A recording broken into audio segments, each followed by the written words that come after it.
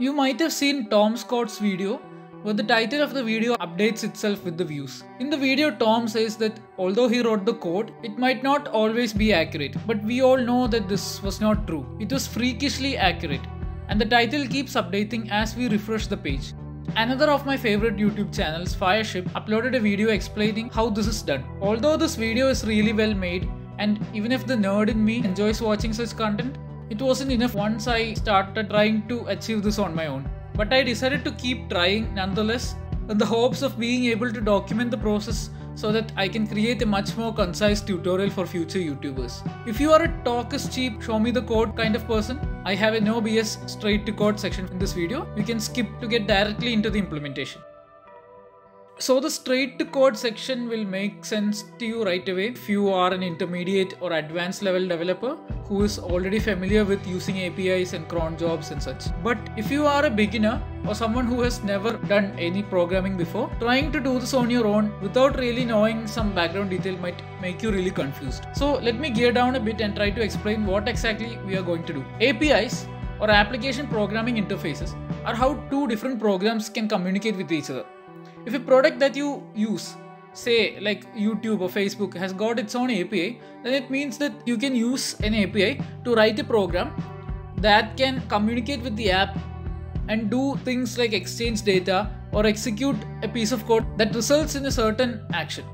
The YouTube Deta API v3 that we are going to use for this project has mainly two different mechanisms for authorization. That is, to check if someone is using the API legitimately. You can either generate an API key, which is just a string that permits you to read data, or an OAuth 2.0 credential. The OAuth credential links to your account and you can do much more stuff with it. In short, you get all the privileges that you get when you create an account and log in. This means that we can use the OAuth credential to update the video characteristics such as the title or the description, or even permanently delete videos themselves. But APIs themselves are not enough. You can run the code once and it will update your title with the latest view count, but you need the title to always be updated with the latest views. This calls for a cron job, a piece of code that you can schedule and run periodically at a fixed time interval for the foreseeable future. Although Fireship and Tom Scott himself probably used Firebase to host their code as a serverless cloud function that reruns every few minutes, I use Deta to achieve this in this video. Deta can be called as the microcloud. As they say in their website, their mission is to make development sane and to bring back the simplicity in coding. You will see in a moment why this is true. With Deta, you can go from project setup to deployment within seconds. Now to the flesh of this video, the code. So I have uploaded all the code that I used to update the title of this video as a public repository on GitHub, and you can clone this repo and use it as a starting point. As I said earlier, we will be using Deta to deploy our code as a cloud function and to run a cron job. For this, you need to create an account at Deta. You can avail their free plan that provides databases, hosting, and a bunch of other cool stuff.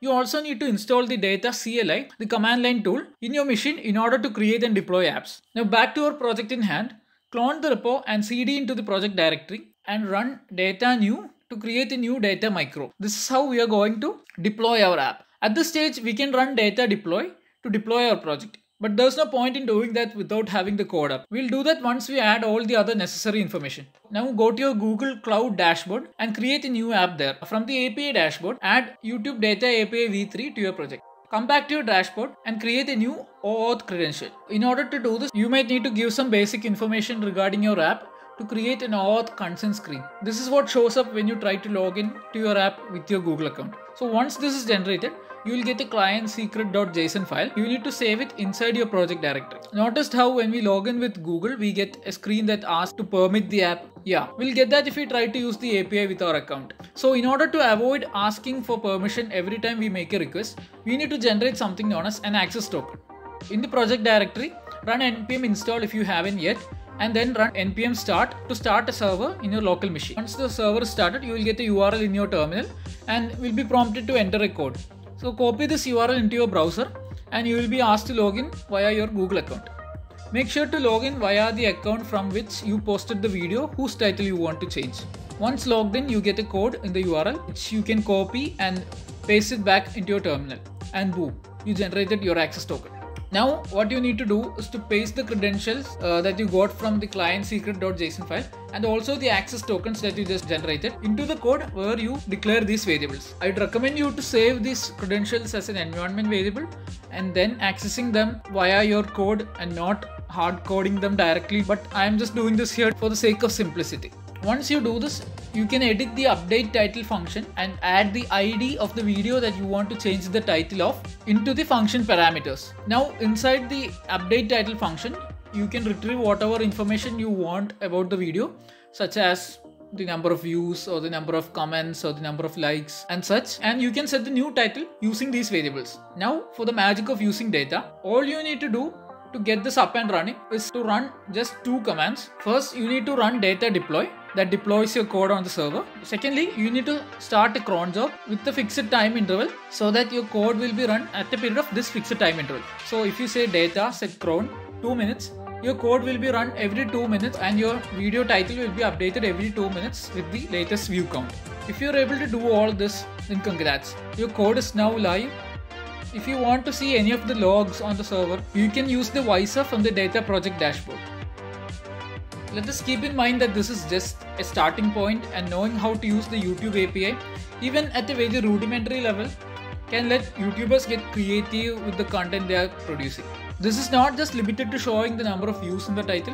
You can use the API to automate some other task and make your content more engaging and enjoyable. So as the conclusion to this video, the point I'd like to make is that to be able to do something so effortlessly that would otherwise take a lot of human effort feels like learning programming gives you a whole new superpower.